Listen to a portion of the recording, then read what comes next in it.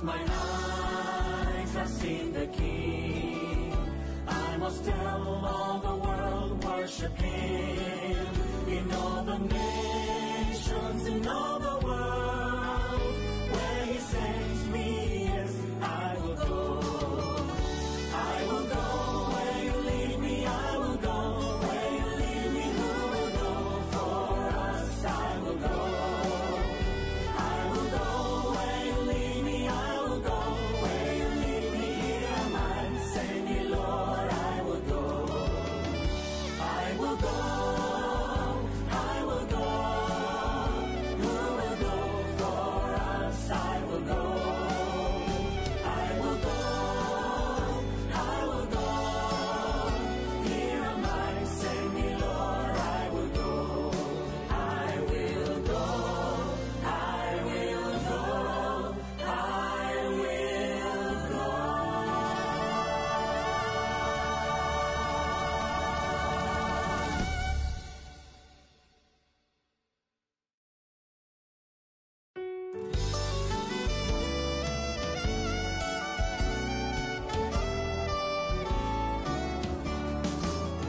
We have been called to follow Christ.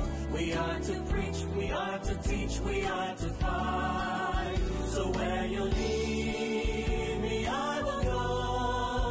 Touch my lips, by Your strength I will go.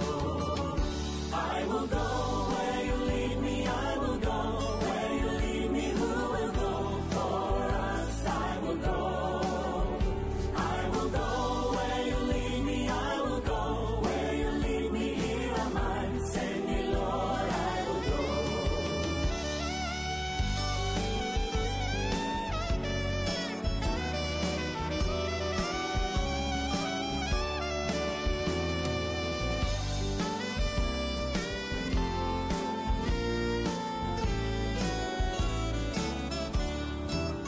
Because my eyes have seen the King, I must tell all the world, worship Him.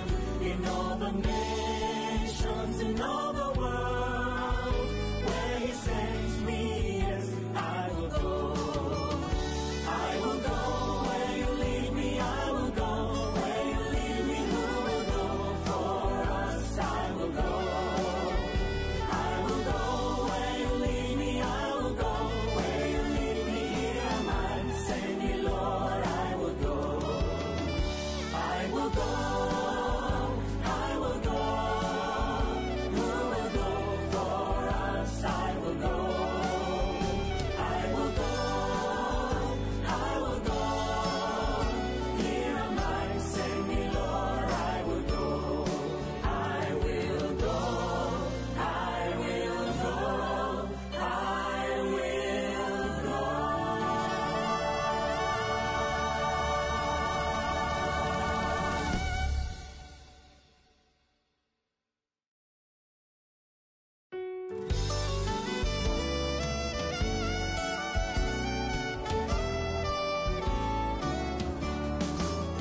We have been called to follow Christ.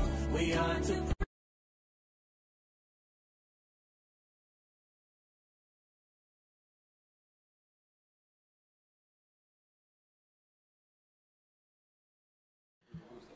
Amen. Good evening and happy Sabbath, brethren. We are very happy to be here on this special. This is a special edition this evening of Pastor's Corner, as we are aware that Grenada, Carriacou, and Petite Martinique, and a couple of the Grenadine islands have been affected by Hurricane Beryl, and today we thought it best to have a special program in light of what is happening there. You know, I have in studio with me today some gentlemen. I would introduce them in a short moment. They would be here. They would answer some of the questions that are on you know, maybe out there, and in relations to the church and its response and things like that. But you know, I am very touched and saddened by, you know, the things that I would have seen as it pertained to the aftermath of the hurricane. But we will go into the program on a happier note, you know, but we will keep that in mind. And so today with me in studio, to my immediate left, I have Pastor Enoch Isaac, and he's the president of the Grenada Conference of Seventh-day Adventists. Pastor, can you just give the people a quick greeting? Welcome. Thank you, Pastor Bess, and a pleasant Sabbath. Happy Sabbath to everyone, all our viewers and listeners. To Mission Life, it's a delight to be here this evening to share with you. Wonderful. And a little away from Pastor Enoch is Pastor Jerome Gordon, and he serves, one of his portfolios is community service. Pastor Gordon, good evening and happy Sabbath. Can you greet the brethren? Good evening, Mr. Moderator, and happy Sabbath to our beloved brethren and friends who are watching from near and from far. We're happy to be with you this evening to share with you some thoughts and ideas relative to our church's response to disaster preparedness and emergency management. So may God bless you as we share together this evening. And to my furthest left, we have Pastor Edward Guillaume, and he's responsible for, well, one of his portfolios is that of the ADRA, you know, ADRA leader. Pastor Guillaume, good evening and happy Sabbath to you. Just greet the brethren. Good evening. Good evening to you, Pastor Bess, and happy Sabbath to all our viewers and listeners out there.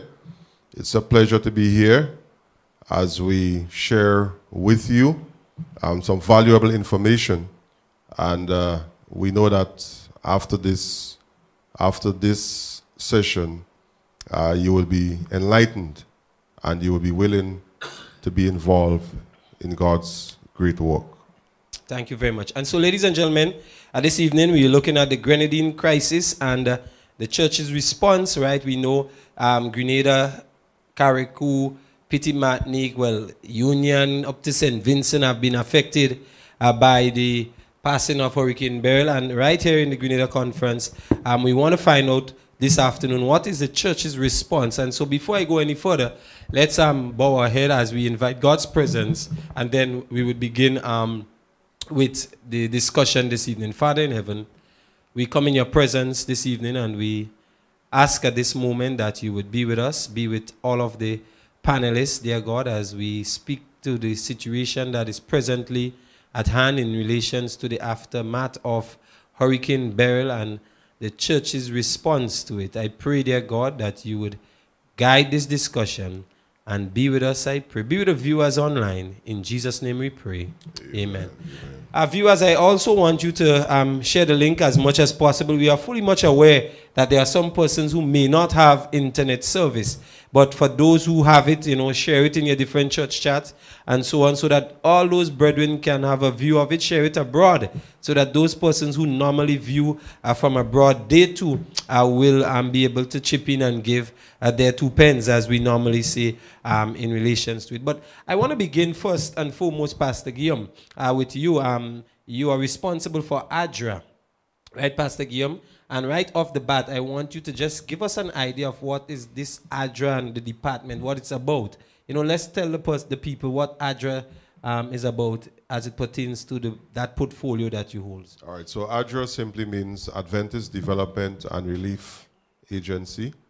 And this department is responsible for not just disaster relief, but also for development around our conference, by extension, the union, and so forth. So basically, this is the function. And now that we have a disaster on hand, the hurricane itself was a hazard.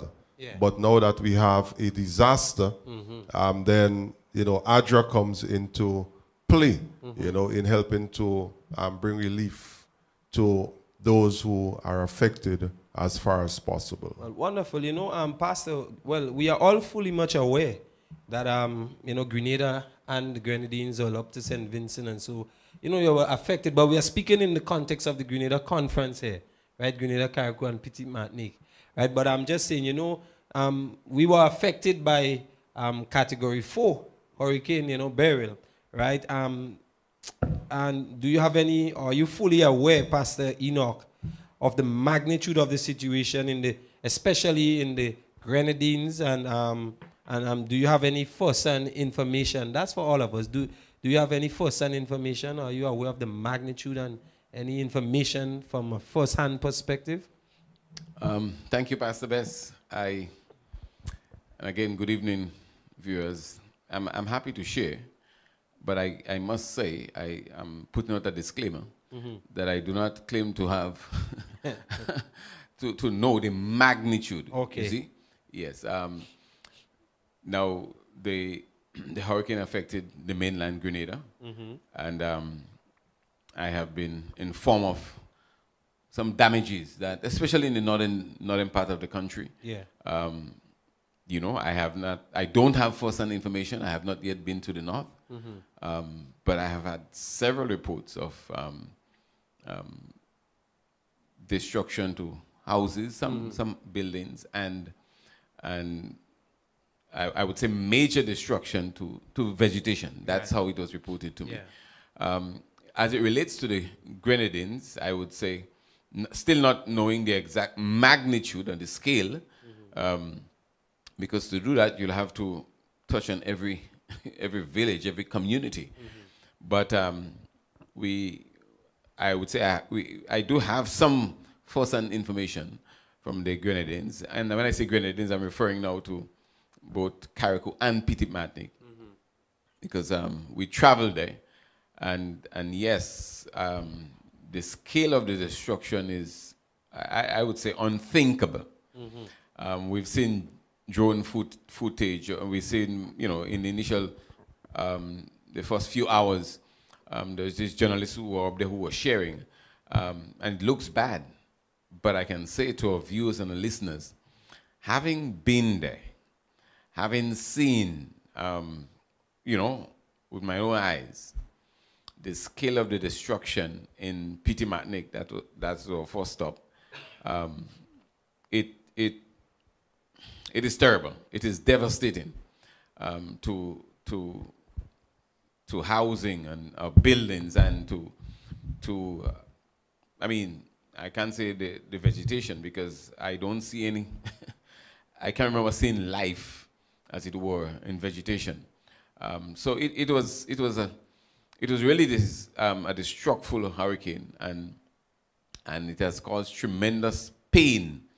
And as we, even as I recall now, looking at the faces of persons, I must say they're resilient. I must say that, but you can see it has caused tremendous pain. So I would say, Pastor Bess, it is just heartbreaking to see and to experience what the people of Petit Martinique and Carriacou experience. And then, of course, when we went on to Carriacou, I mean, that is something else. It's the scale of the destruction, maybe at the same level of Petit Martinique, maybe a little less, but places like Windward, and I mean, it's just total devastation. That's why I look at it. Total devastation. It's difficult to quantify. We've heard things like from the government, 95% of the housing. Some folks say 98. I don't know. It could be anywhere around there. It could be 99 too. Because it's just total destruction, and it's the magnitude is great. This is what I would say. The magnitude is great. It's almost on. I'm fighting for words to describe it. You see, and that's how I'm even struggling to get proper words to describe the scale of what we saw there in Carriacou and Petit Martinique. Pastor Gordon. Yeah, I was just thinking that the president said he's trying to find the words. When we can't find the words, we just say it's beyond words.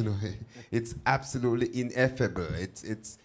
I want to commend the Grenada conference, and under the leadership, of course, of the admin and Pastor Enoch Isaac, because we, as a conference, we felt that seeing drone footage is good, but we needed to move with promptitude and alacrity to see for ourselves what exactly transpired as the hurricane made its rumbled, its devastating passage through the Grenadines. And like the president said, it's absolutely horrific. We saw 40-foot containers, for example, the unthinkable, being thrown. Well, we saw them thrown. We saw them out of position, which means that the wind, the power of the hurricane was just absolutely horrendous. And so I want folks to know that we felt that seeing photographic and mimeographic pictures wasn't enough for us. We wanted to be on the ground as part of first responders to see, to assess, to do a kind of reconnaissance mission that we can fully appreciate what has happened so we can frame our outreach as we go forward. Yeah, Paz, I just want to say here that amidst all the destruction that we saw, and seeing persons, houses without a roof, and they are trying to dry their stuff and so on, their little clothing and so on. One thing that really encouraged me is when I heard persons say, thank God for life. Mm-hmm. Because when you look at the extent of the destruction as a result of the hurricane, many lives could have been lost. Many lives. A matter of fact, I heard someone commented yesterday that if this hurricane struck Grenada as it struck, the Grenadines, we'd have had many people here in Grenada who would have lost their lives, So I just want to express thanks to God. When I heard people, I felt encouraged when they said, thank God for life. Despite what they're going through now, they can still look up and say, thank God for life. Yeah, well, having been on the ground myself, one of the things as it pertains to what I saw in Carriacou and Petit Martinique is the whole idea of the people, hearing the people, some persons. It's really, we may use the word devastating over and over because really and truly it is. It is devastating, and just hearing the folks, some persons saying that they wish they could just leave, pack up and just leave Petit Martinique. Some would leave Carriacou, and but in all of this, as Pastor Guillaume rightfully said, persons would have also highlighted the fact that they are very grateful for life. Very, very grateful for life, and brethren, in these circumstances, it is always important to give thanks, even when things may seem tough. But we continue with the Grenadines. Now, you'd have heard the words devastating mentioned over and over. You'd have seen pictures. But from your perspective, gentlemen, any one of you, right? What do you, are there buildings that seem okay or still standing in your eyesight based on what you would have seen from walking through Carriacou, driving through Carriacou, walking through Petit Martinique? Are there buildings that are still intact? Or was every building damaged to some degree? What's your thoughts on it? Well, of course, there were buildings. There were very, very few of them. I can't say that they were all intact, but there were a few buildings that had their roofs on still. Mm-hmm. And I think, far and few between, I would say. Petit Martinique, I don't know how many of them. I can say just a few of them. And I think I would say the same thing for Carriacou. You asked about buildings, and then we talk about the destruction. As Pastor God mentioned about the 20-foot container, we saw one of the schools, and that was something to pause to think about. One of the shelters were the Dover Government School, and that school collapsed. As the pastor said to me, that he's reminded of what Jesus said concerning the temple. He said, "There shall not be one stone left upon the other." So that's not a wooden building. That's a concrete structure that is flattened and I still can't understand it. You know, a concrete structure is flattened, and people were sheltering there, and they just got out. Maybe they saw it moving, I don't know, and they just got out just in time to not be there, because they would all have perished if at the time. And then to add insult to injury, that container, 40-foot container, came and then landed on the demolished or devastated building. So I am just saying there are a few buildings. Now, Pastor, I must say, in relation to our churches, we had, well, 4 of them up there, 1 in Pidimatic and 3 in Carriacou, and 3 of them are no more. I mean, you mean the Adventist churches? Three of the churches are totally destroyed. Yeah, they're no more. They doesn't exist anymore. Okay. You know, the church in his borough, it's still there, but it has sustained damage, of course, you know, so major work has to be done to it. But the others, it doesn't exist. They no longer exist. You know, of course, there are many other buildings. I mean, lots of churches, other churches I saw, some of them totally demolished. Some of them, you know, the roofs are gone. But it's terrible. That's probably most I can say. I endorse indeed what the president said in terms of the absolute devastation and the destruction of the buildings. But some of you might not see what I'm going to say as a miracle, but on the Sabbath, I want to say an encouraging word coming from what we saw in the 2 islands. At the Pidi Martinique building, where the church was, not that, well, maybe the same thing at Dover, but I saw the pulpit in our little church there in Pidi Martinique. The pulpit was moved. The hurricane removed the pulpit from where it was, and it landed from the church somewhere else. And when it landed, it was still upright, and the books that were on the pulpit were still on the pulpit, wet, of course, drenched, but they were not moved. Then I thought about it, and I said, but how did that happen? A pulpit is moved from one location to the other, remain upright in the process, and the books still on it, Great Controversy, and I think a Bible and a couple of Mark Finley books, still on it, wet and open. And in my thoughts, I said, this is a miracle. So I believe God is saying, irrespective of the devastation and the destruction, the pulpit will stand. The preaching of the word will go on. Of course, that's not eisegesis, but that's just my own reflection on what I saw, and I think that encourages me. Pastor Gio? Even at Leicester, Pastor Gordon, even at Leicester's church, even though it was totally destroyed, but the pulpit, you know, remained standing. It was still standing there. And, you know, Pastor Gordon, he actually, you know, stood there and he was preaching from the pulpit. You know, the pulpit did not move anywhere. It stood right where it was, you know, and, you know, that, again, I consider that as amazing. And God is still an awesome God. And amidst the destruction, he has his ways of sending simple messages to all of us, even tonight. So, gentlemen, before we go into further in relations to, well, hearing the stories, what you would have seen, you know, what we would have seen while we were up there, and, well, the experience that you both just highlighted.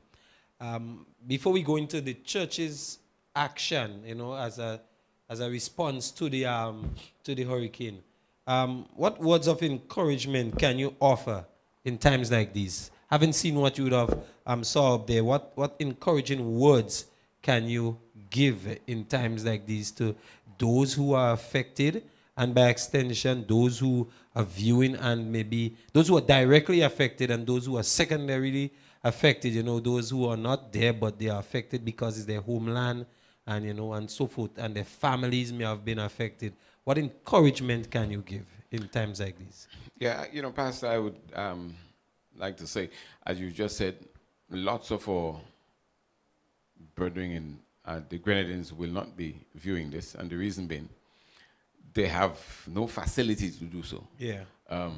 There is no electricity, and and internet service or data, internet service is just beginning to come through.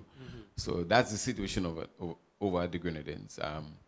It's, I know you asked a different question, but I'm just saying to others that it's a very desperate, situation. But amidst all of that, I just want to reflect upon what Jesus said, "Lo, I'm with you always, even unto the end of the world." That doesn't only hold when we going to preach the everlasting gospel and we quote Matthew 28:18-20, and he said, "Lo, I'm with you always." So you're going to preach, so no, I'm with you. No, in every situation. In fact, the psalmist David, speaking in Psalms 139, the psalmist says that if you take the wings of the morning and fly to the uttermost parts of the sea, even there his hand shall guide you. Yeah? So we have the assurance that wherever we are, whatever is our situation, not necessarily traveling in geography, but we can be in a, one spot, but we in a deep hole, as it were. Because let me just say, Pastor Bess, the devil wants to, the devil really wants to have us blame God and get us very depressed. And then for a Christian would say, yeah, you see, look, my God, look at what is happening. So I want to give us that encouragement that Jesus is saying, "Lo, I am with you. You can count on me." Even if you've gone through this, or even if you have family members who have gone through this, or in maybe some other situation, because I'm not sure who he's speaking to, we could be in some other situation that, as it were, you're in a deep hole, very depressive hole. Just know that God is saying, "I am with you always." Yes, Pastor, you're saying God is with me in that kind of depressive condition. Yes, I'm saying he's still there. He's guiding you. He's guiding you. As was said before, I could say I still don't understand, but I do understand it's the hand of God. But to see what that hurricane did, and every death is very terrible. But as far as I know, is it 2 or 3, as was reported? I could be wrong. But what the hurricane has done to structures and trees that is standing, and puny human beings got off, generally so. I am saying that was the hand of God guiding life. So if God chose not to protect the house and save a life, I am saying it is still the hand of God. So I'm saying tonight, trust God. He will never leave us nor forsake us. One of the things that we must keep in mind, folks, is that we have got to embrace reality. Let's try not to have surprises after we would have been warned. The Bible tells us that in the end time, we would see a multiplication of disasters, and that's natural and man-made disasters. Jesus tells us that these things are the beginning of sorrows. We are very early in the hurricane season. This hurricane is on record as being the one that the first category 4 in June, and as we transitioned into July, it's the first one that has been so devastating so quick. I am saying to us, traditionally, September is the month to remember. Most of the devastating hurricanes hit us in the Windward and Leeward Islands in September, but now we're very early. So I want us to begin to pray and prepare our hearts and mind. Don't be taken by surprise. Embrace the reality that this is the time in which we're living. Due to climate change and other adverse factors, we're likely to see a multiplication of natural disasters. Let's prepare our minds, and may our hearts be prepared for the coming of Jesus in the process, because things are going to get from bad to worse. But in the midst of it all, God will never forsake his people. Amen. Pastor Guillaume? I just want to leave this text with our viewers and listeners from Jeremiah chapter 29 and verse 11. Based on all that was said before, Jesus here reminding us the promise has been given. He says, "For I know the thoughts that I think towards you, says the Lord, thoughts of peace and not of evil, to give you an expected end." We can count on the promises of God. And as was said before, he will never leave us nor forsake us, even amidst destruction and disaster and devastation. We can just name the words to describe all that, has happened. But we know that God is still with us. I just want to just take this moment here to just, on behalf of all of us here, just extend sympathy. Today I was called by one of our sisters, because I didn't know. I just heard about it. I didn't have the time to investigate.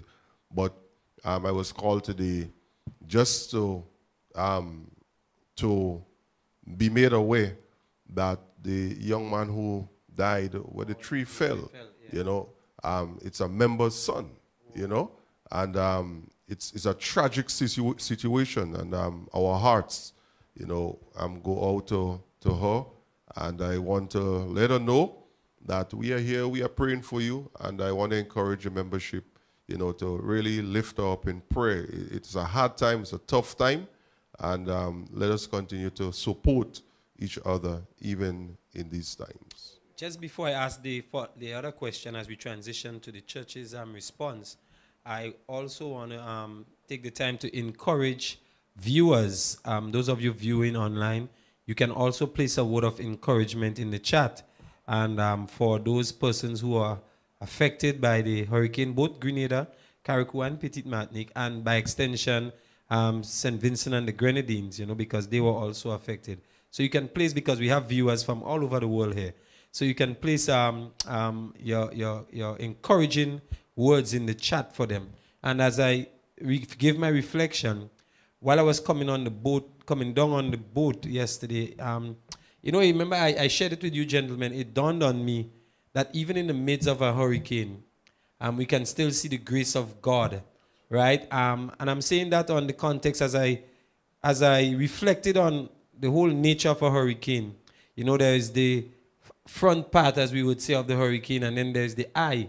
And it dawned on me that it is in the eye of the storm or the hurricane, many persons would have sought refuge from where they were to safer place, And I said to myself, imagine even while a hurricane as devastating as it was or is, God has allowed it to have a calm, which is we consider as the eye, so that persons whose lives may have been threatened by the first half of the hurricane can seek safer refuge even in those moments. And I thought that was amazing, and it gave me the assurance that in everything in everything that is allowed, God makes a way of escape for his people so that we can be safe, And I just, that stood with me, and I just gave God thanks and praise, that even during the hurricane, we could still have that period of calmness so that persons who probably would have stayed behind could now move to safer grounds.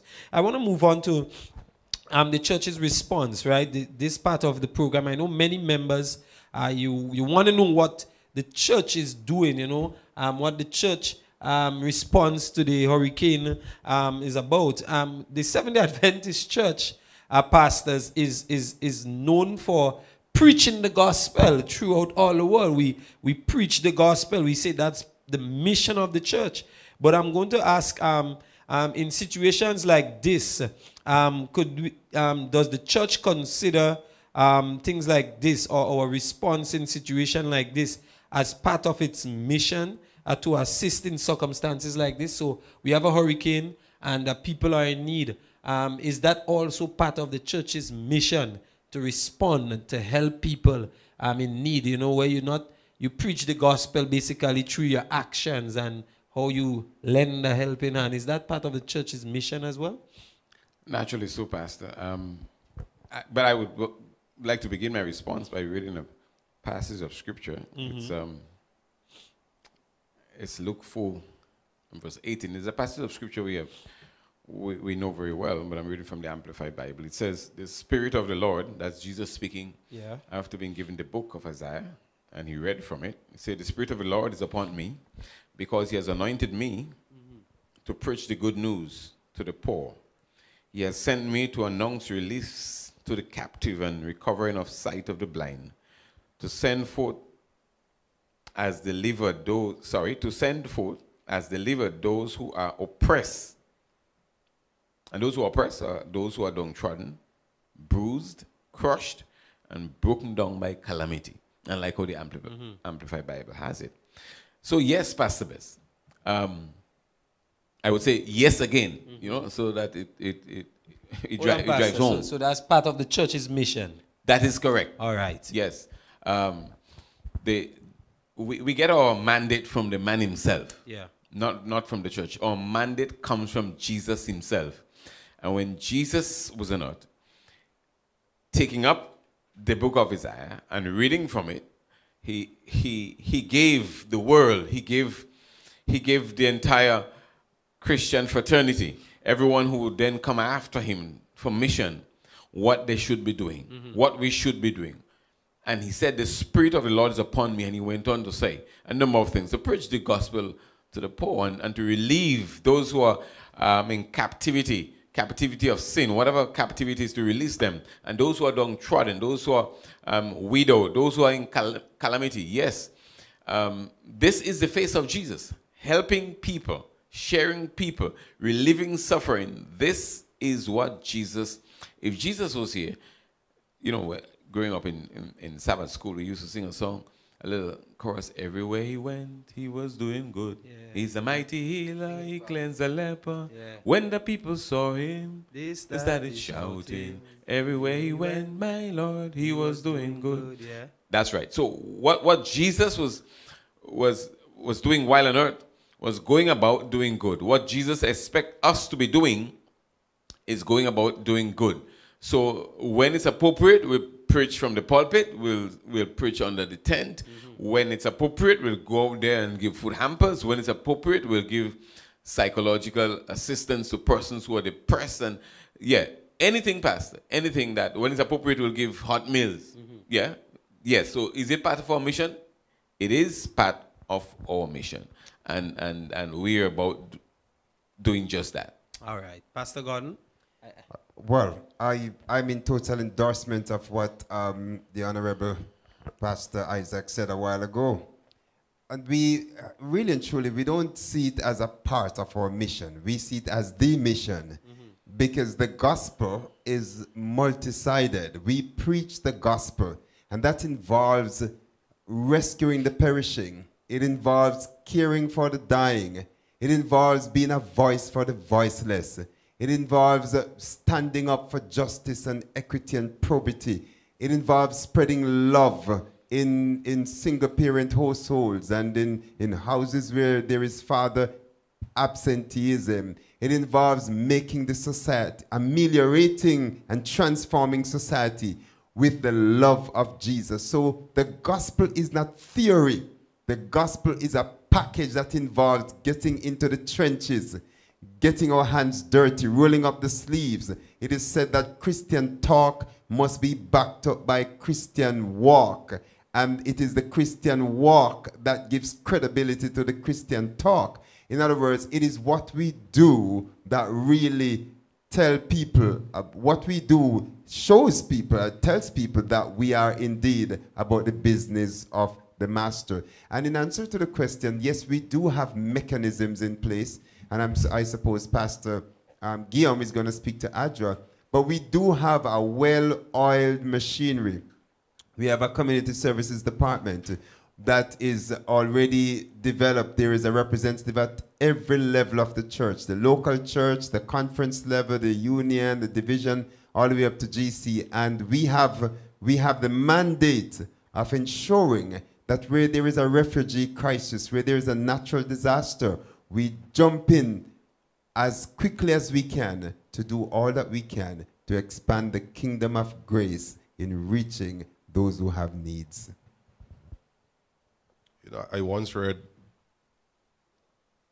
that it says a walking church is a living church. A walking church is a living church. You know, and as Pastor Isaac would have read this text here, what comes to my mind is that, you know, this is God's disaster plan. Sin would have created a serious disaster. And that's why we are facing all that we are facing now. It's all because of sin, you know. So even before we develop a disaster plan. God has already given us that plan. And so what we are actually doing here is, or what we have done, let me put that way, is activating this plan even further, because it has already been activated, but it's activating it even further to reach persons out there to meet the needs, as was listed before, so that we can really and truly, show the world that we are following what Jesus has mandated us to do. So, pastors, that's very good, and I commend the church for also highlighting that what we do as a Christian community, it is not just, well, it's preaching the gospel in action, right? In the sense that preaching is not just standing up in the pulpit, but it is, helping people, and making headways in times like these, so that people can feel relief and experience the grace of God even in those difficult moments. But as I think of it, Pastor, the hurricane came on Monday, right? It came on Monday. We had Tuesday, Wednesday, Thursday, Friday. Now, 4 days, pastors, have elapsed since the passing of the hurricane. As a matter of fact, when we were up there, you would have heard persons commenting, 2 days has already passed and the government has not given in, they felt like they have not feel the impression, but that's a different topic for a different time. I'm saying it's now 4 days have passed. Does the church have any, well, I heard Pastor Gordon highlighted one of the response mechanism, but there are persons who are saying that the church is moving too slow in its response to such crisis. Is the church doing anything, Pastor? What is the church doing? So we have those comments. So I want to get it. What is the church's response in relations to it? Okay, Pastor, let me let me begin. Of course, people have all kinds of responses to disasters, or when things happen, people have diverse view as to how things should be. Let me begin by saying I want to thank members from Grenada. I want to thank Black Sister Esther from the North, Sister Edlin John, who collected breadfruit. Beryl threw down lots of breadfruit and mangoes in Grenada, yes, in St. Patrick's. And these were collected, yeah? You're asking, what are we doing? Okay. So breadfruit that fell in St. Patrick's were collected. I mean, lots of them, Pastor. Bags of them. Bags of mangoes. And were brought and distributed. Fruits were brought up to Carriacou and distributed. So the work has begun. All right. The work has begun.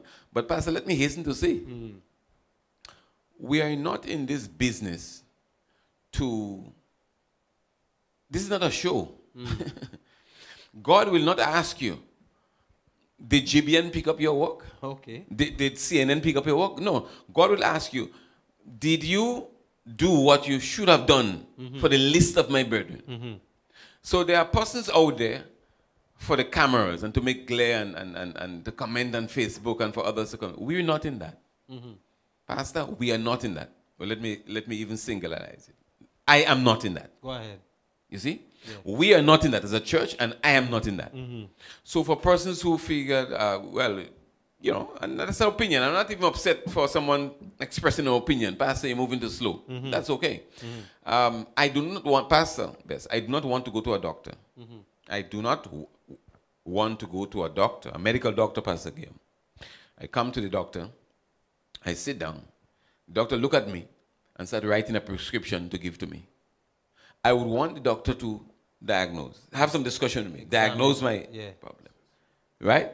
Do my blood test and what have you, and then come to a conclusion based on what the doctor have found.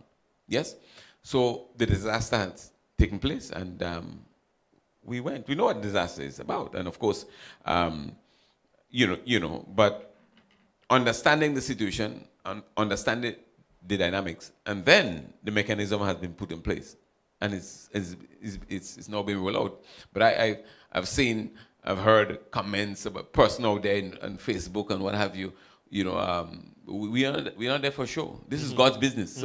So I do not want to be running out there for GBN to pick me up or some other news to pick me up to say, Pastor Isaac or the Adventist Church is doing this. No, heaven is recording what has been done.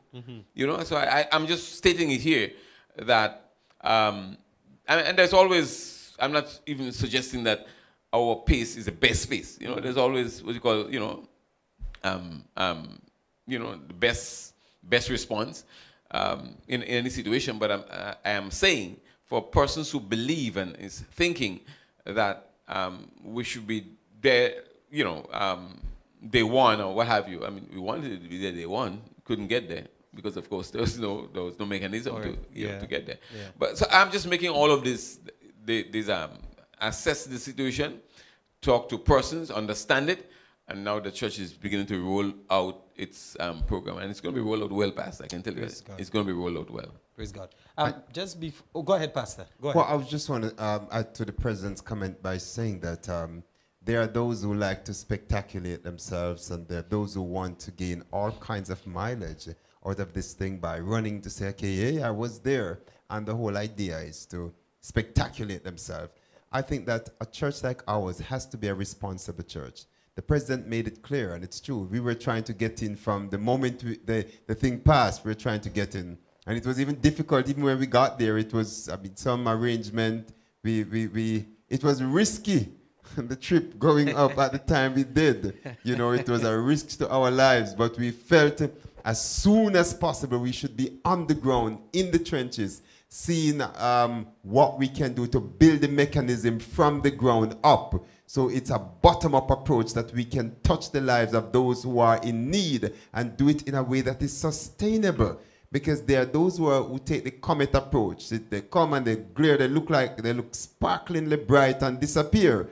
We want to take the approach where our impact is felt in a sustainable way. So we build from the ground up, so we get into the trenches. And brothers and sisters, that's what we have done. We have been there, we have been to the trenches, and as we speak, the mechanism, the good mechanism, the efficacious mechanism is being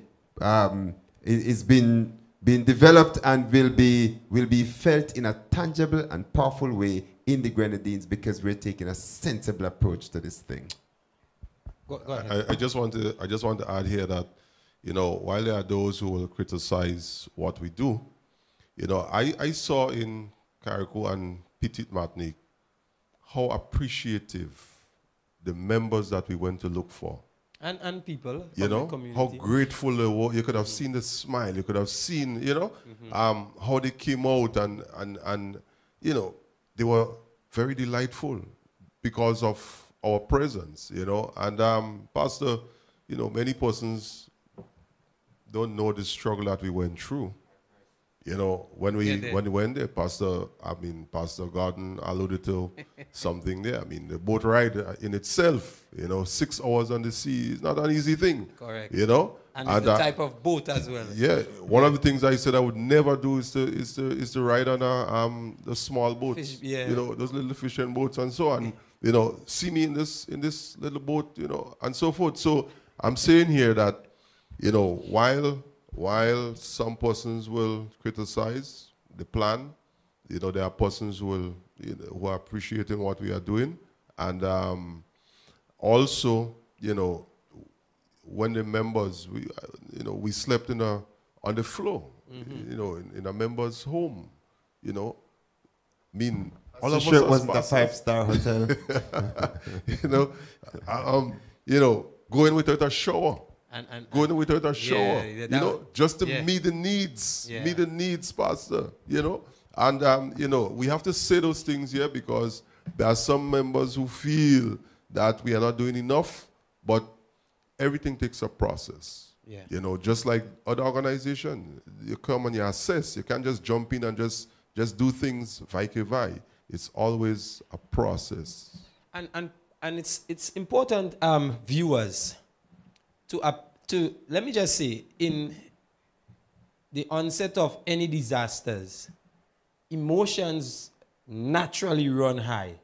Everyone is looking for a solution, you know, and so on and so forth.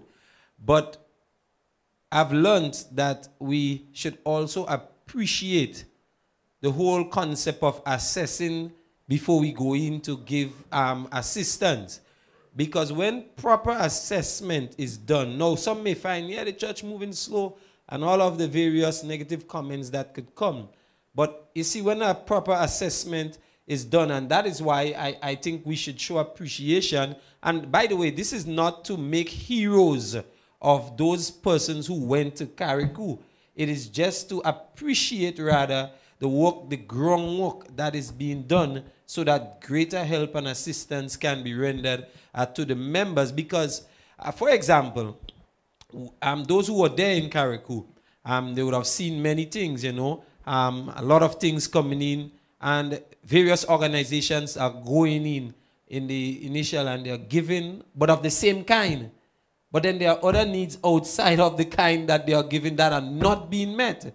And so in disasters, one would truly appreciate or should appreciate the whole concept of assessing, because it gives you a better response mechanism. So I think the approach that was taken by the church is one that should be commended, and pastors for even placing your life on the line to go up there to just conduct that assessment. I think it should be appreciated. Yeah, Mr. Moderator, I want to say real quick that several years ago I was trained in disaster management. Mm-hmm. And the disaster is something that has to be managed. So you hear that there has been an earthquake and everybody runs with food and water. And before you know it, there is an overabundance of a certain kind of things. It ought to be done systematically and carefully with a lot of thought, so that you don't minister to one area to the detriment of another. The management, even disaster must be managed. The approach must be managed. And it is a sensible and responsible organization that goes in, not with a knee-jerk reaction to be impulsive, but to ensure that the situation is properly assessed and that the right type of help is given in a way to make a sustainable difference. Wonderful. And by the way, we have some pictures that would be shown to you as we go through the program, as we go through the special edition, you know. They are being shown. Right, so the pictures are being shown. Wonderful in between. Pastor, could I just say a little something Go here? ahead. It's not just meeting the immediate needs, but there are long-term needs. So while the community, for example, let's say Carriacou and Petit Martinique will be flooded with food and water and whatever else, that's meeting the immediate needs.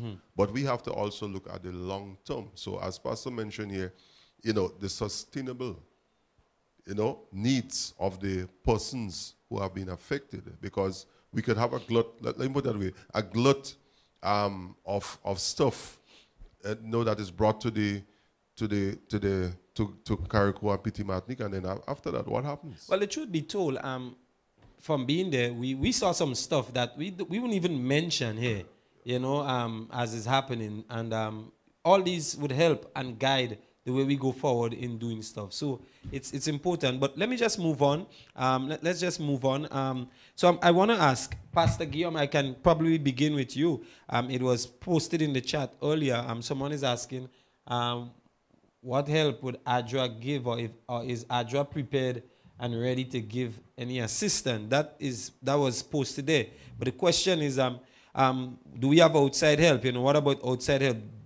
Do we know of anyone who is willing to assist, and how will they assist? Right? So I just want to start with you, and then the others can chip in. Yeah, well, I would say I was really impressed with the number of calls to help from outside, not just from other organizations, but even the higher organizations. So from the Caribbean Union, from the Inter-American Division, you know, they are willing to assist. Apart from that, we have,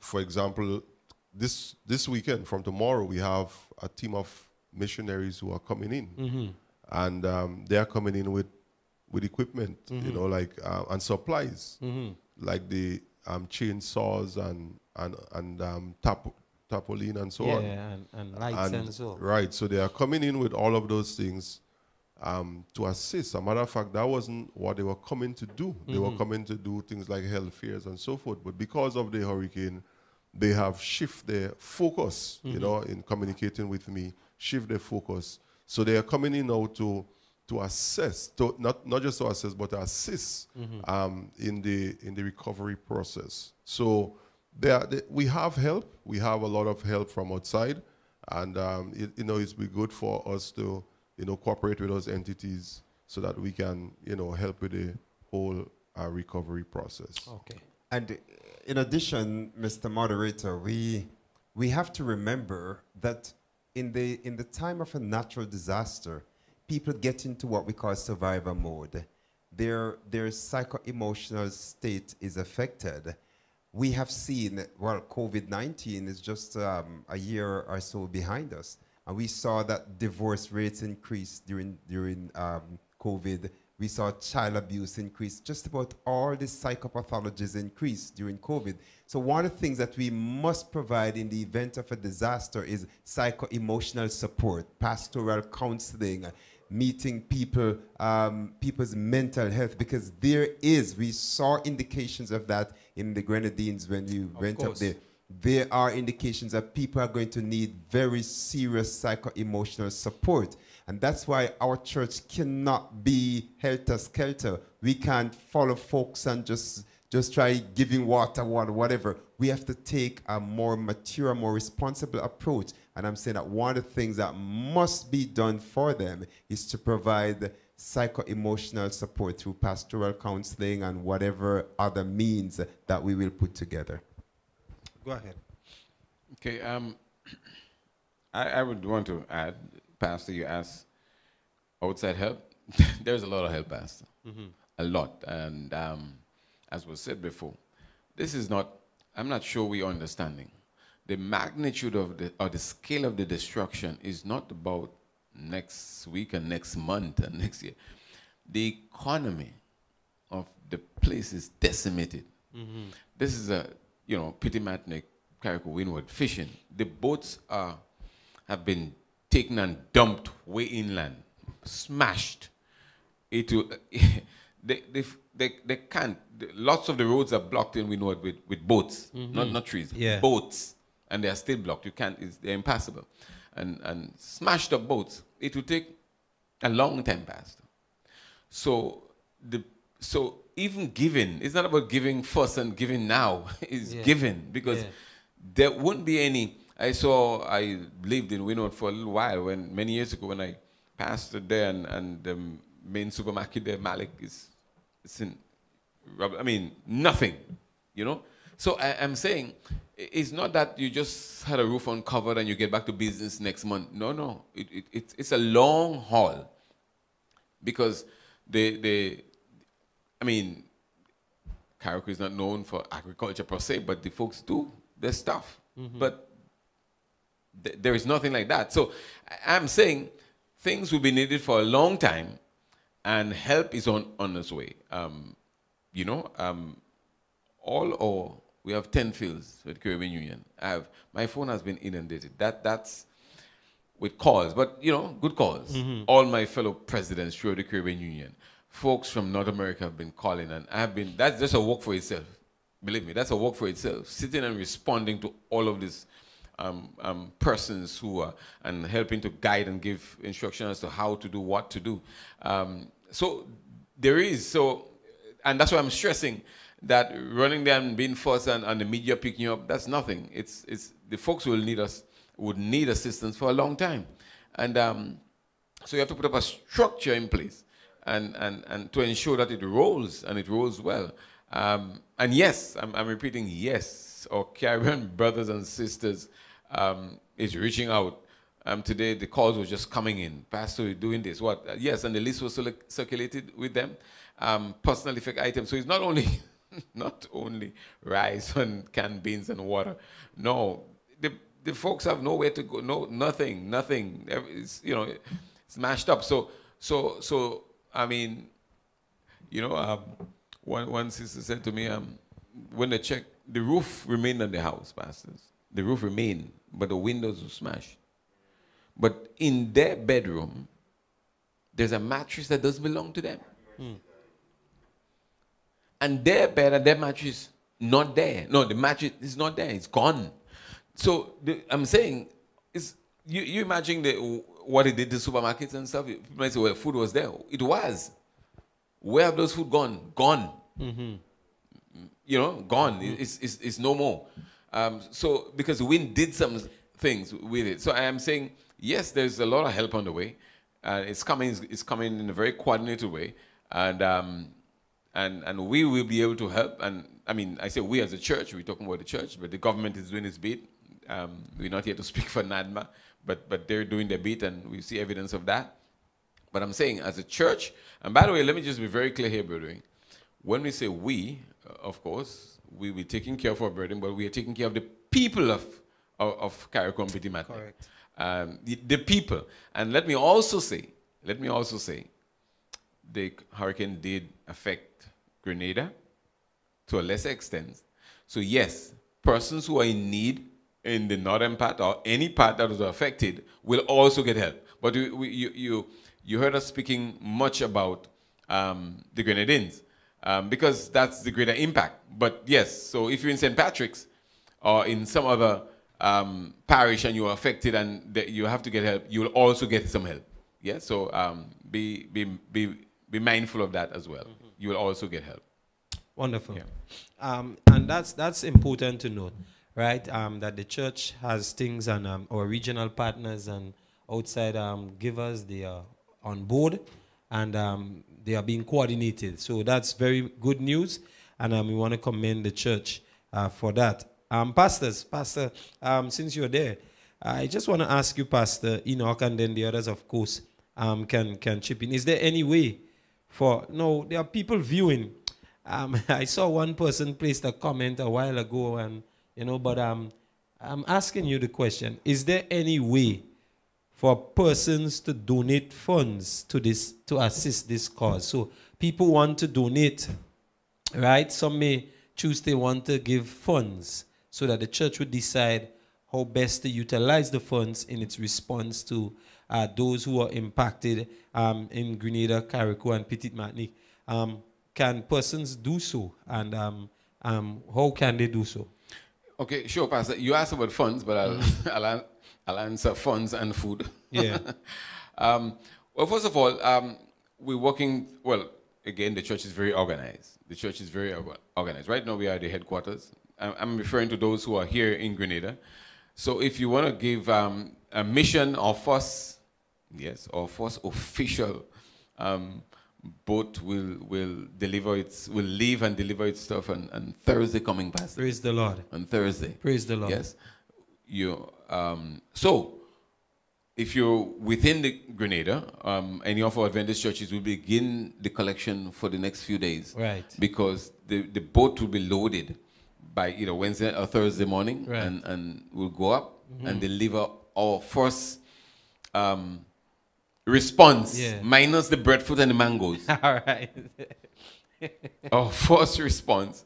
So persons can contact any one of our churches. That's I'm referring to those who are here in Grenada, and contribute anything that you think is needed. That you would like to send, and we do have a list, but I'm just saying for our members, there is a list that can guide you.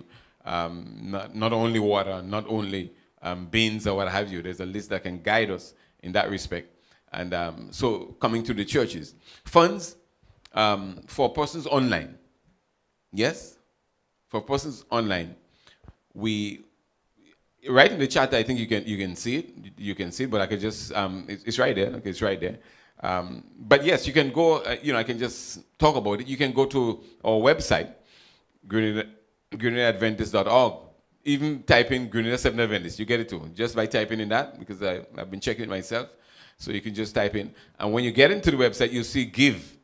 You click on Give, and there you'll see a number of things. Now, let me just say to you, you might say, okay, Pastor, we're not seeing Carriacou or Petit Martin there. No, you wouldn't see that there because that was a given platform that was already established. So you'll see tithe, you'll see offering, you'll see St. George's School, you see Charles Memorial Home, you see the campsite. But very importantly, you'll see other. Right at the bottom, you will see other. So that other, you click that and you type Carriacou or Petit Martinique, and be assured, I'm giving you that assurance, be assured, you click Carriacou and Petit Martinique, what have you, or Relief for Carriacou, that's where it will go. Yes? No misappropriation of funds. Yes? So I'm saying online, this is how you can give. You go to the website, you see give, you click give, and there the whole list there. And I'm saying you wouldn't see Carriacou and Petit Martin because I don't think it could be added. I stand corrected when the technicians can help me on that eventually. But because it's already organized that way, we have to remove one or two to get in others. I think it has 5 of them there already. So therefore, so all you have to do, you click other. I'm stressing it because some folks will say they want the money. Yes. So you click in other, and then you write Carriacou, Petit Martin, or Grenadines, and you give your amount. You continue and you say the amount from your card, what have you, give the details, and your money is well on its way. Of course, if you're here in Grenada, well, of course, if you're here in Grenada, you can do that too. But if you want to, some of our seniors don't know that, and how do I drop off money? You can, you can contact your pastor, contact your church treasurer. You can come to the conference office here and to the accounts department when it's from on Monday and give that way. I mean, some folks just like to do the old-fashioned way. You come in and bring in money, or you give money. Make sure you get a receipt for your money, by the way. If it's through the church system, you get a receipt. They will give you a receipt. If you come at the office, you'll get a receipt. And of course, if you're online, it's obviously you get a receipt. So this is how you give. I mean, we want you to give, right? We want you to give, but that's for money. But I'm saying for the food stuff, yes, they drive our members. You'll begin to hear the announcement from tomorrow, and please respond. So that our first mission to deliver stuff will be, a very successful one. But Pastor, there's a comment in the chat, and I think you might be the most fitting person to respond to that comment. So the comment is: if you are sending a barrel from the U.S., can it be sent to the Adventist Church to be distributed? So if people are outside, because this platform serves a wide population, both in local and in the diaspora. And there are persons who may want to send barrels, right? I assumed that people are already poised to pack their barrel and send it. What address or can they do that? Give some guidance or instructions in relations to that. Yeah, it's something very important question, Pastor. And we are currently working through this because I was made aware today that I guess coming down, from the Grenadines, we didn't pick up that, but an announcement was given by NADMA stating that all relief should be named NADMA, so that you will go through relief. But if that happens, then it goes to NADMA Storage Center. So what we are working through with NADMA, we have to finalize that. But what I would say now, the name should be the Grenada Conference of Seventh Adventists, ADRA Department, those know, the Grenada Conference of Seventh Adventists, ADRA, you could spell it out, Adventist Development Relief Agency, but Grenada Conference of Seventh Adventists. Now, we have to work with NADMA, we have to fine-tune with NADMA, because they did indicate upfront that all relief should come through NADMA.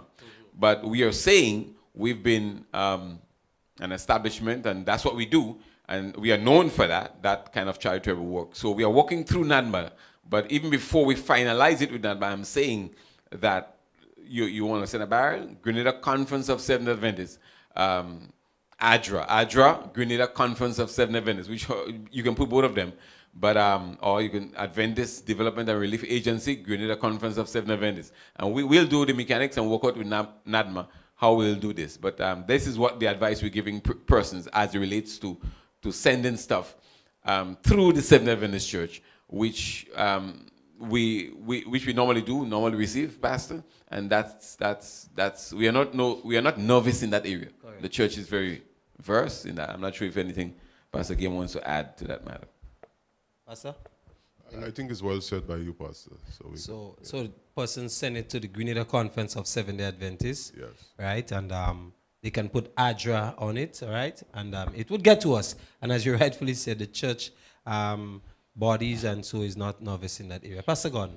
Yeah, and I know that our people are compassionate, and you might be going to the various congregations on the mainland tomorrow, and you have something, you got something from Western Union, and you MoneyGram, whatever they means, and you're going to church with it tomorrow. It is okay for you to write an envelope, indicate on the slip that this is for the disaster relief program for the Adventist Church. You could indicate that. So as early as tomorrow, if you want to walk with some donations of whatever sort, if it's financial or whatever, indicate on your tithes envelope what it is for. Don't go back home with it. Send it in. It will get to the headquarters, and it will be distributed as per normal to the folks.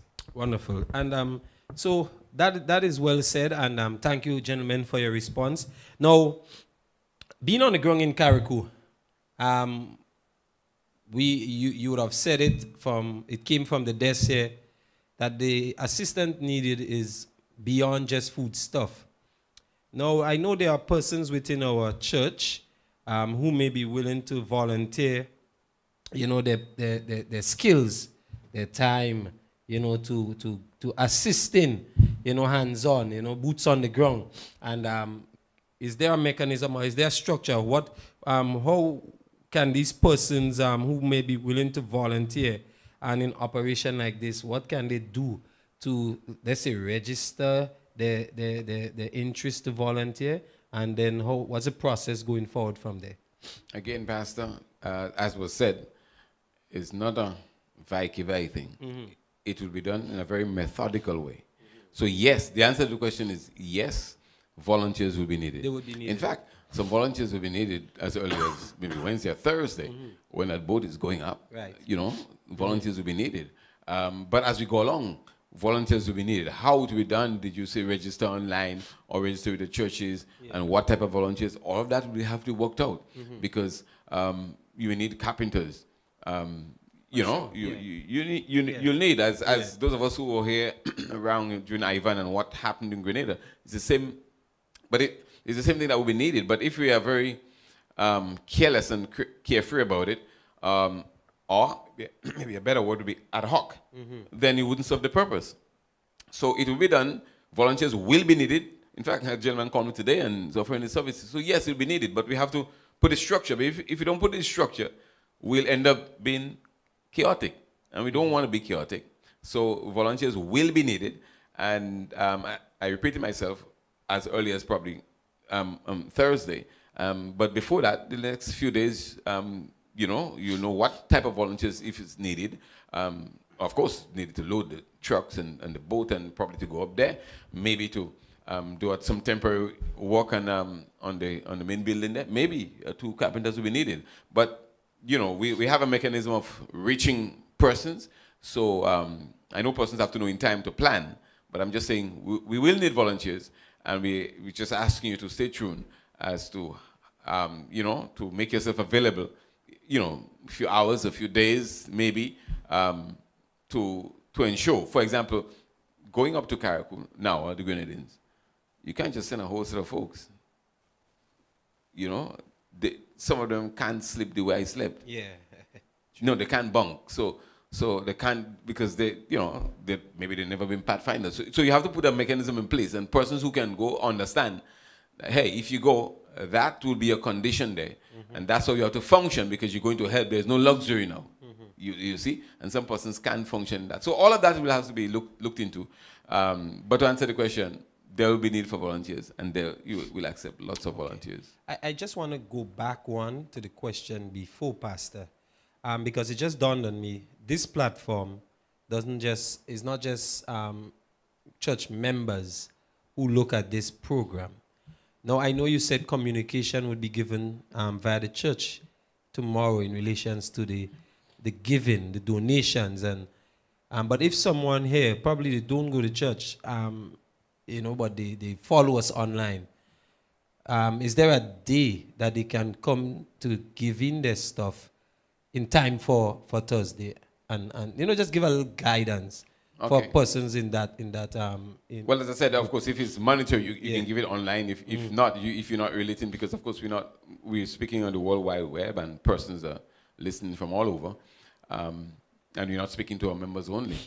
But if persons want to donate, wants a charitable organization to donate, I'm saying the church can with the head office here at Granba or any of our churches, you can reach out to and they will guide you.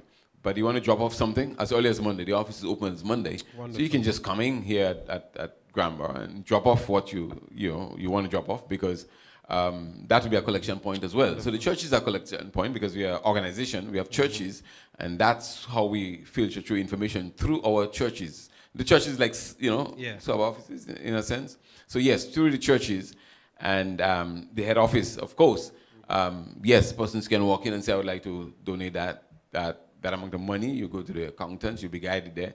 They'll accept your donation, they'll give you a receipt. If it's tangible, food stuff, then yes, someone will accept it, put it away, and for the time of when it would leave for the packing. So that could be done. And there should be numbers now. Pastor Gordon, I think your number will be on the screen. Pastor, your community services leader, Pastor Guillaume, your head of ADRA, your number will be on the screen. So there'll be some numbers that you can reach. Myself, my number will be there. So there are some numbers, and maybe we'll add others, but persons can reach us, and then we can direct them to other persons. I'm sure you may want to say something else about that, reaching persons. Yes, and I would like to add, gentlemen and our listeners, that as far as community service is concerned, as far as ADRA, the Adventist Church as a whole, whatever donations that we receive, it will not be distributed along denominational lines. We want to make that abundantly clear. We're not going to the Grenadines to give this stuff to Seventh-day Adventists exclusively. We don't believe in that. Our hearts are reaching out to everybody. Whatever your denominational or political persuasion, that's unimportant right now. We are addressing needs, whatever shape, whatever form the needs take. That's what we're going after. We're ministering to people. We don't care what your stripe, what your color is. We want to reach you in Jesus' name. All right. The question, Pastor, as it pertains to working along with the government of Grenada, is there any collaborative efforts that would be made with the government of Grenada in addressing this situation? So is the church poised and ready to work along with the government to address this situation? Yes, so the church is not, while the church, we are doing our part. We are doing our part as a church. And as was said before, this is not about politics or any other thing. It's not any subtle motive that we have. We are here to help with the relief efforts. And we have been in communication with NADMA. Matter of fact, on my phone, I have a NADMA chat. So I see everything that happens. I was able to, relate some things to the president, on our trip up, so that we could be guided accordingly. We would not have to, go overboard with some things, but we can be guided accordingly. Added to that, we have 3 of our members who are, including myself, who are members of NADMA. So when meetings are called, we go to those meetings because, for example, before the hurricane came, we were at that meeting this Saturday evening, even before sunset, because they called the meeting at that time, and they were able to brief us. So coming out of that meeting, we were able to have the ADRA board, and the ADRA board was briefed as to what took place at the NADMA meeting, and subsequently we called our pastors at a meeting, and they were briefed. So there is the collaborative efforts between us and the authorities, the governmental authorities, NADMA.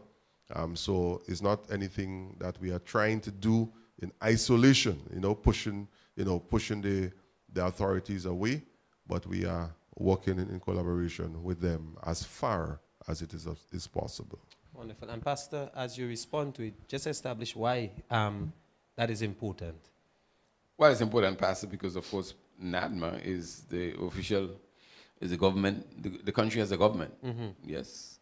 So, and NADMA is the agency, the arm of government that deals with relief, disaster and relief. And therefore, that's the agency. And therefore, any other body, NGOs, I mean, sensibly, you have to collaborate. So we are, as Pastor Guillaume said, we are collaborating with NADMA.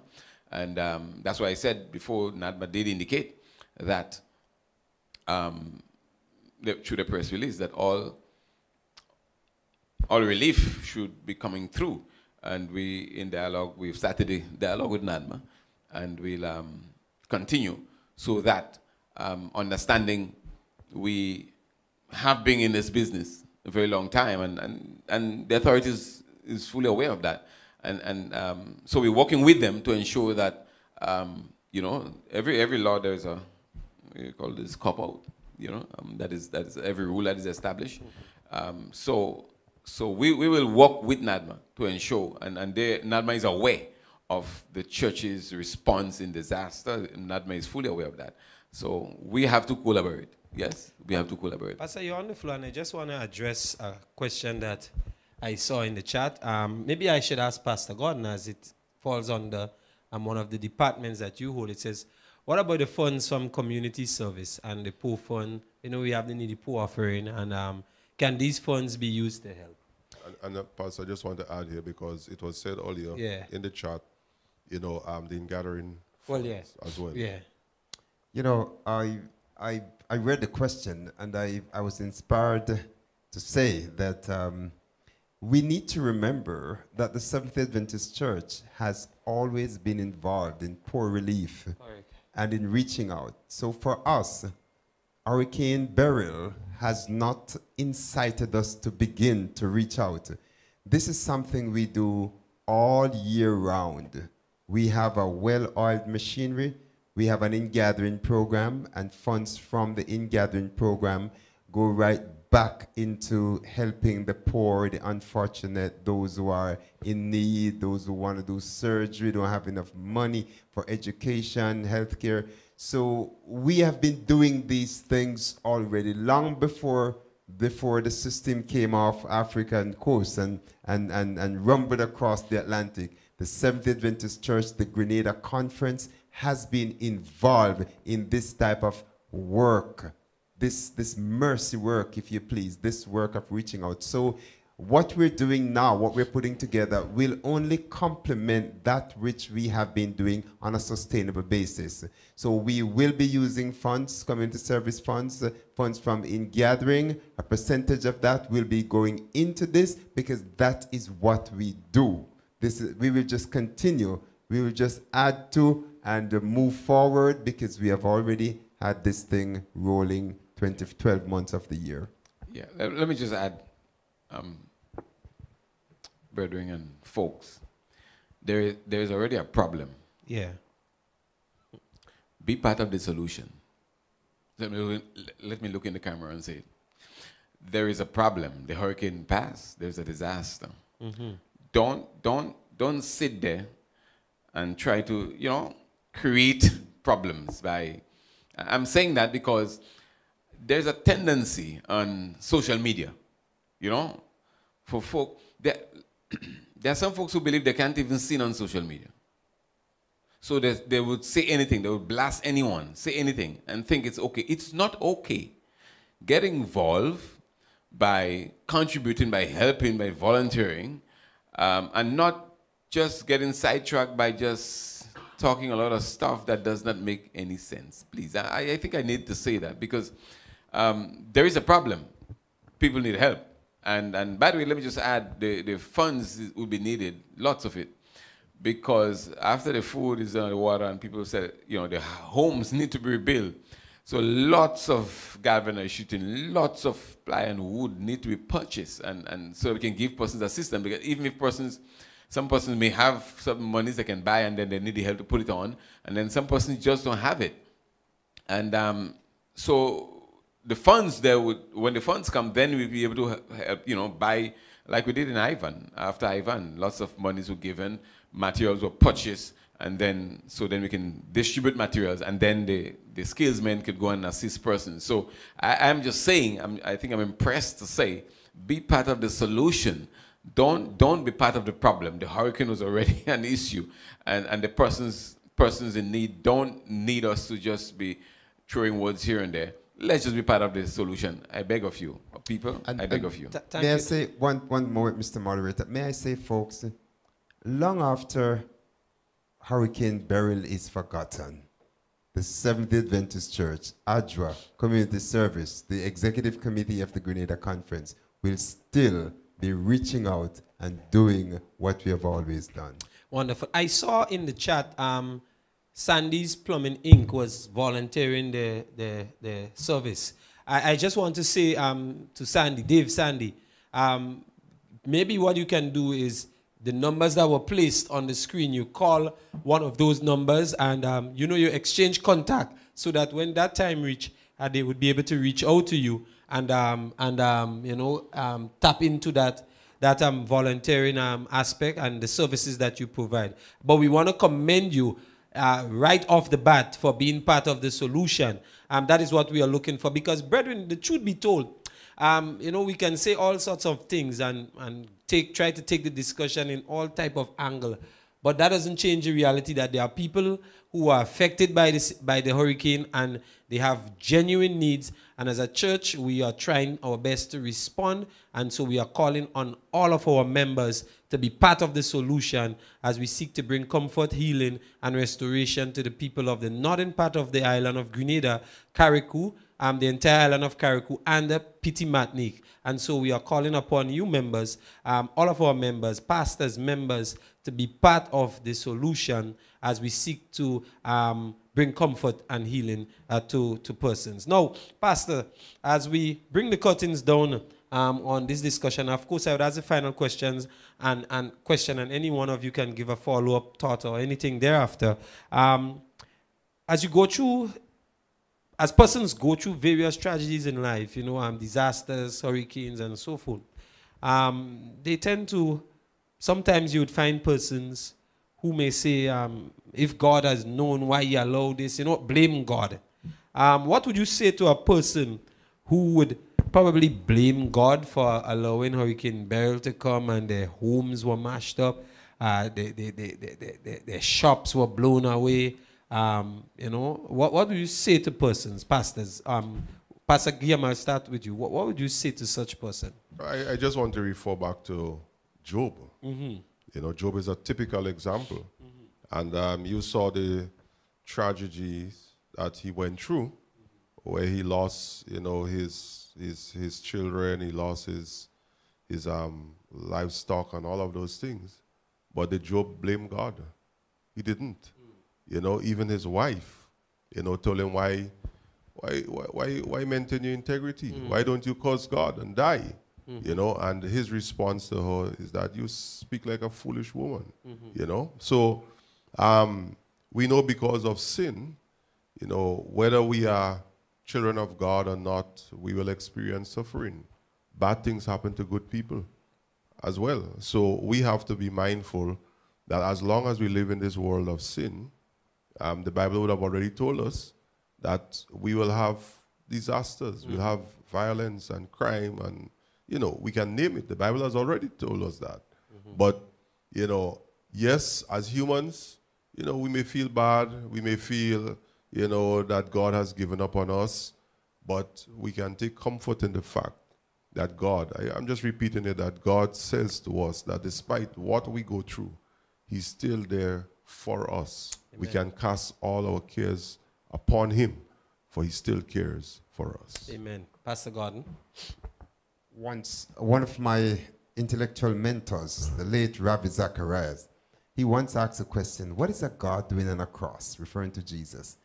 And the answer he gave us that he was getting involved in the sickness and the sorrow, the social sickness and the sorrow that's on planet Earth, that he might create the pathway back to peace, the pathway back to paradise. We're living in a sinful world. Jesus has come down to solve the problem that sin has caused. Why the lions rip the deers apart, why the cheetah and the hyena rip the little goats apart, why things are out of whack in nature, why hurricanes come, it is because we're living on a sinful planet, a sin-soaked planet. But Jesus has already come to create the solution for us. So the way of the cross leads home. Amen. Through Jesus, we shall have the ultimate solution. In the meantime, we cannot blame God for the dysfunctionality of sin. We have got to understand that he is the one who is creating the solution. Amen. And this is all part of the great controversy between good and evil. But we know that at the end, I mean, the Bible tells us who will win this war, you know, but we are caught up in the middle of this war. But we know that at the end, Jesus will win this war. Amen. My encouragement to us and to the viewers, let us remain on the winning side. Amen. Pastor, you know? So I want to begin my comment with a passage of scripture, Isaiah 55, verse 8 and 9. It reads, "For my thoughts are not your thoughts, neither are your ways my ways, said the Lord." Verse 9 says, "For as the heavens are higher than the earth, so are my ways higher than your ways, and my thoughts than your thoughts." We are not God. God is superior to us. And I mean, that is saying it lightly. And God himself is saying, we are different. You can't understand. We human beings can't understand some things. I am not even sitting here pretending to understand everything. Yeah? Because God is saying, your thoughts and my thoughts, they're different. I'm here, you down here. My ways are different from your ways. That being said, I want to then say, the devil is a liar, Pastor Bess. Amen. The devil is a liar. Amen. The devil wants to have us believe a loving God. People working hard, they're scrunting. Is that a word, Pastor Gordon? Yeah. Scrunch. Yeah, we say scrunting here. Yeah, mercy, Jesus. Yeah. But we know what you mean. Yeah. Help me, Holy Ghost. Yeah. And then God will sit in heaven on his throne and allow this magnitude of disaster. And you'll say, so the devil wants to paint God in a very bad light. And some folks buy into that and say, yeah. It's like what the devil said to Jesus. Yeah? Jesus was in the wilderness.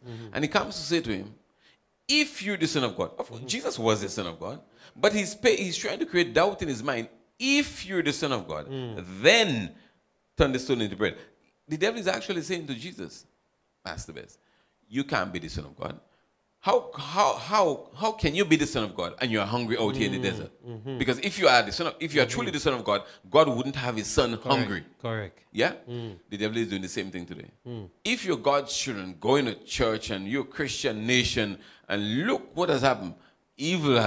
Something evil is happening. No, the devil is a liar. The devil is the one who's responsible for all the maladies that we experience in the world, all the hurricanes and all of that. He is responsible. He's a liar. But then when as human beings, when we go through the stuff, we sit, as this young lady sat on the bridge here in Wynwood, and said, I just feel depressed. That's what the devil wants. He wants them to feel very depressed and hopeless that you can't think of a loving God. But I repeat tonight for the third time, the devil is a liar and God is a winner man.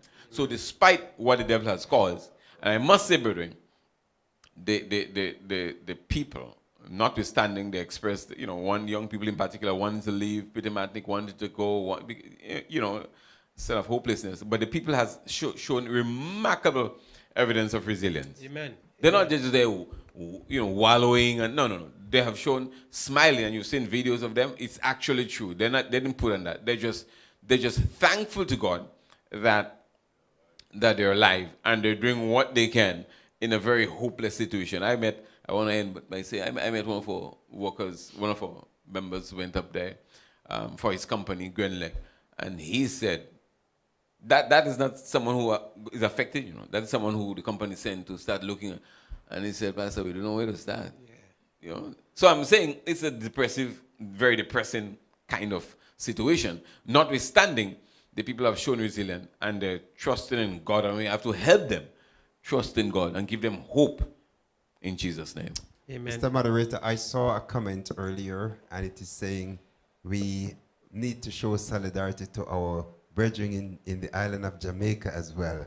And Yes. that kind of just floated across my mind that I saw we it. should remember our brethren in Jamaica. Let them know we in Grenada, we love them and we're praying for them. Well, of course, we do show solidarity with all those that were affected.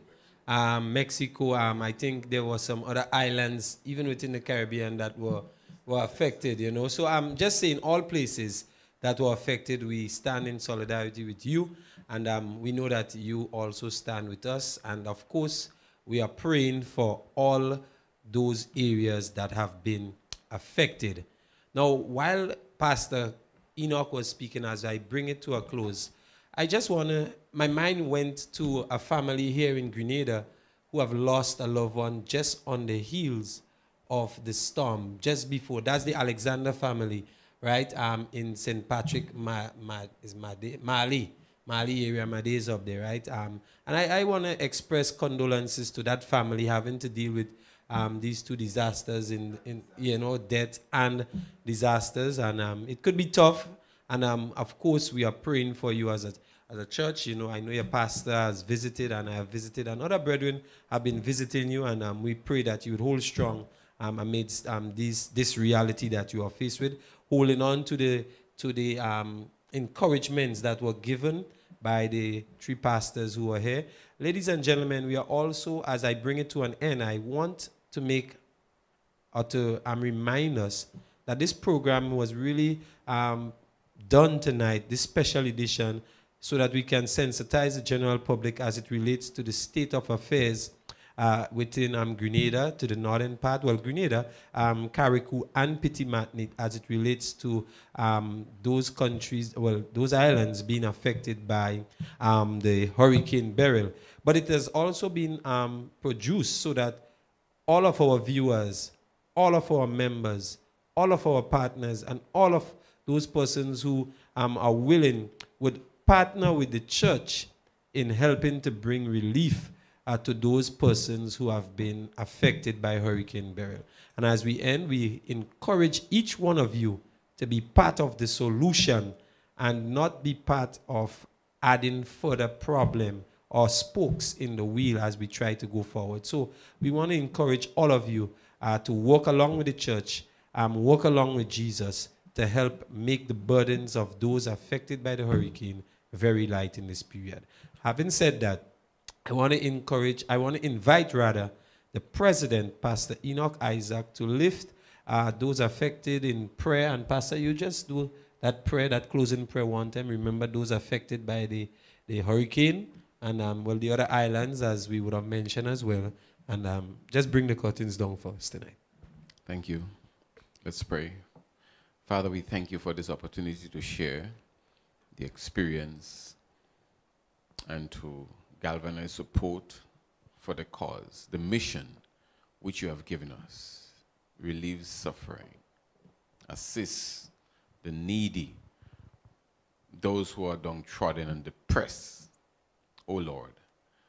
In a very special way, we lift all the affected persons here in Grenada, Carriacou, Petit Martinique, and beyond, Union Island, and Bequia, and Mustique, and St. Vincent, and Jamaica, and Mexico, and other islands, a little bit Barbados, we forgot Barbados, even a little bit St. Lucia, a lot, wherever this hurricane trail was found and lives have been disrupted, I pray for relief in the name of Jesus. And there are different levels of relief, persons are affected differently. One lady said that every time the slightest wind that is blown, she gets nervous because she never knew that wind was so dangerous. Lord, bring calm, bring a soothing calm to the mind of this lady and persons like her who is now mentally troubled or emotionally troubled by the wind wherever it blows. So, Father, into your hands we commit them. We pray for the relief operation. We ask your blessing upon the leadership of NADMA and that government agency and our own leadership here, Pastor Guillaume, who leads the ADRA, and Pastor Gordon, who leads the community services. We ask your blessing upon them as they lead and give direction to the relief effort. Father, I pray for every person, every member, every viewer, every listener. We will partner together to assist and relieve suffering.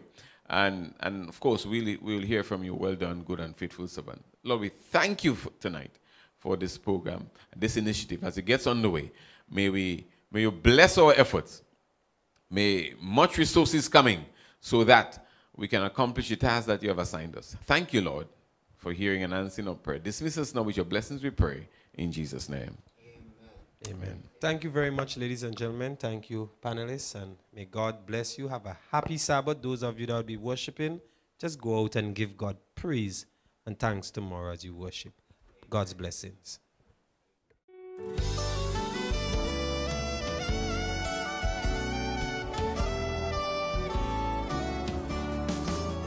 We have been called to follow Christ. We are to preach, we are to teach, we are to fight. So where you lead me, I will go. Touch my lips, by your strength I will go. I will go where you lead me, I will go. Where you lead me, who will go for us? I will go. I will go where you lead me, I will go. Where you lead me, here am I. Send me, Lord, I will go.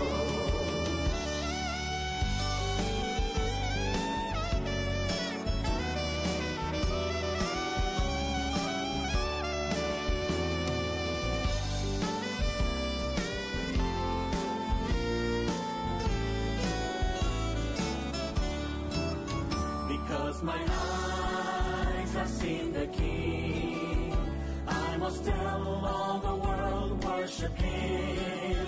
In all the nations, in all the world, where He sends me, yes, I will go. I will go where you lead me, I will go. Where you lead me, who will go for us? I will go. I will go where you lead me, I will go. Where you lead me, here am I. Send me, Lord, I will go.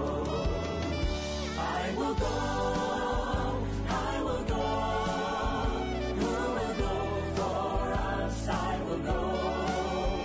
I will go. I will go. Here am I. Send me, Lord, I will go. I will go. I will go. I will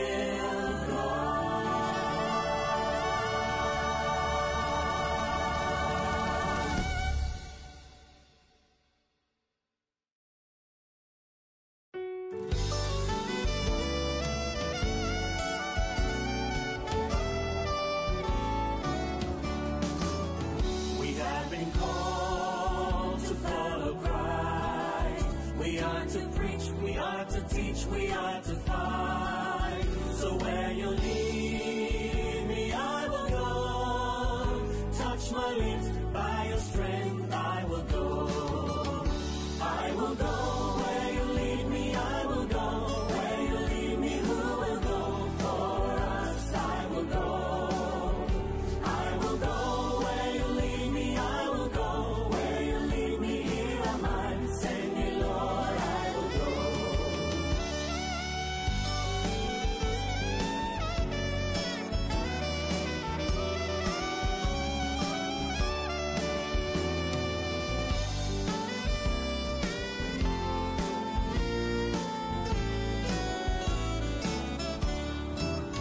Because my eyes have seen the King, I must tell all the world, worship Him. In all the nations, in all the world,